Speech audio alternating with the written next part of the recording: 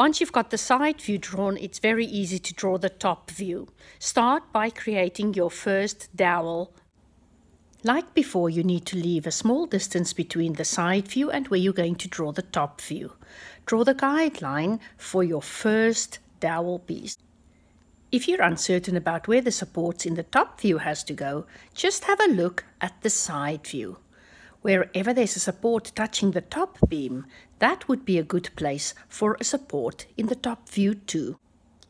Remember, the top and the bottom view have the same width.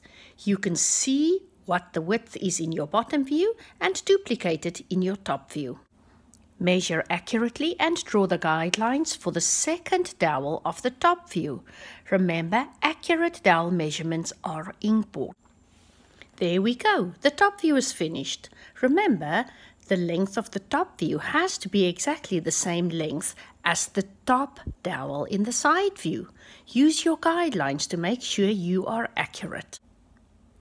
Just like for the top view, you can identify where to support the bottom view by looking at your side view. The loading surface is the strongest part of your bridge. You do not have to support it beneath. Make sure that each horizontal and vertical line is placed on a guideline that crosses the entire page. Darken the outlines of the bridge components so that they are easy to see. We still have to add the tunnel view. Remember, this goes next to the side view, and it is exactly as high as the side view. The horizontal distance of the tunnel view is identical to the width of the bottom view.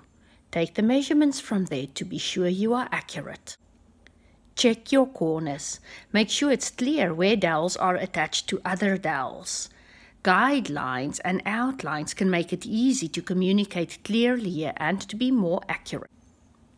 You still have to add all the measurements to your drawing. Please look at the film about important facts to make sure you do this correctly and accurately.